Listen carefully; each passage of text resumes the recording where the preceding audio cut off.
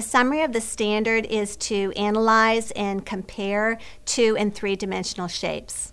It is the foundation for geometry. For the young ones, it helps for them to tie in with their environment. And they're able to learn many things around their environment by using the terms that are geometric terms. I started with a book.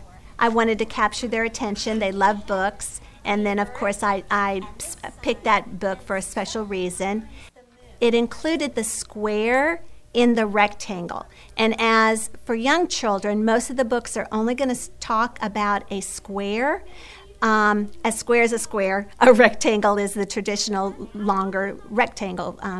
But in kindergarten, yes, they learn that this is a square, but they also learn that it is a special rectangle. So since this book had the squares within the rectangles and just identified as rectangles, I thought this is perfect.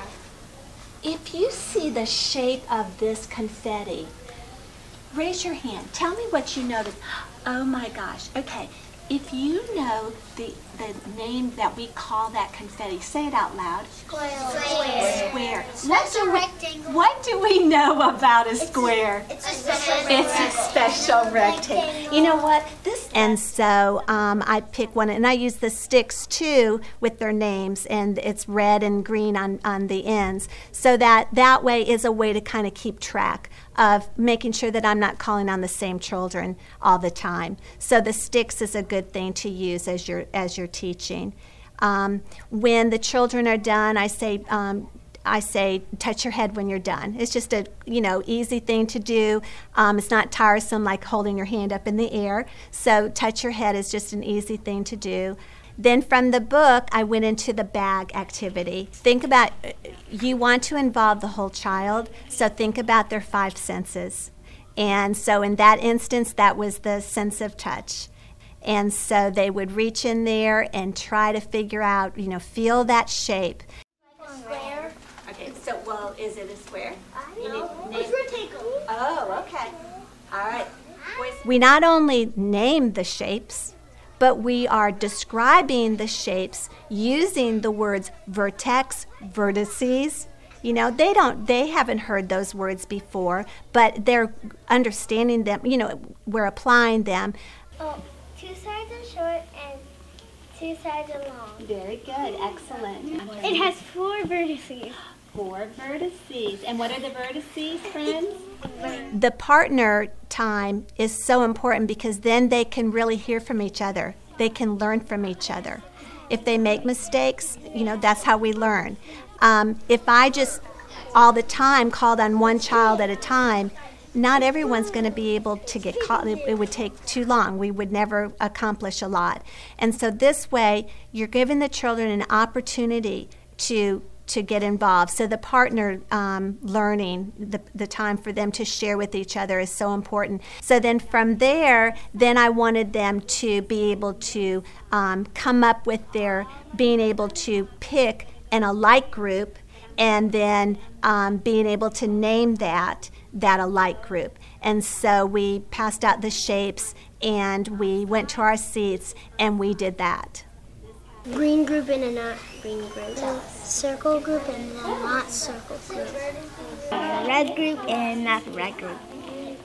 I love red.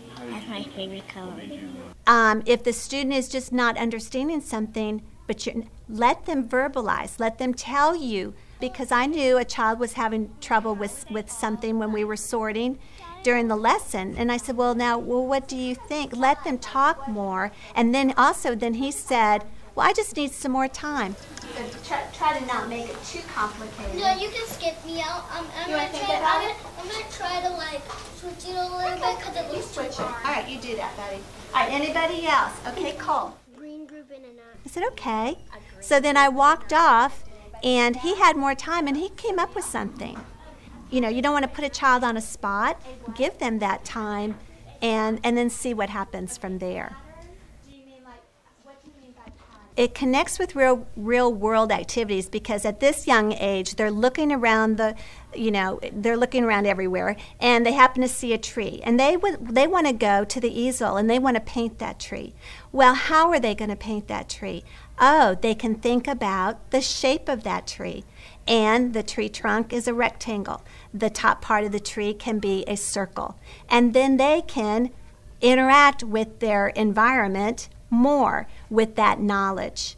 I had children that painted a spring picture, and a child, and this was after we had done three-dimensional shapes, and a child painted a wonderful swimming pool. And I looked at that swimming pool, and it was like awesome. And it was a result of us with the activities that we did with the three-dimensional shapes. Not only were we holding them and counting the sides and so forth, but we also drew it to the best of our ability. So, but they are able to connect to the world with this knowledge, but they have to be given the terms. They have to be able to understand the terms. So it's our responsibility to plant those seeds by us saying them. We need to verbalize them.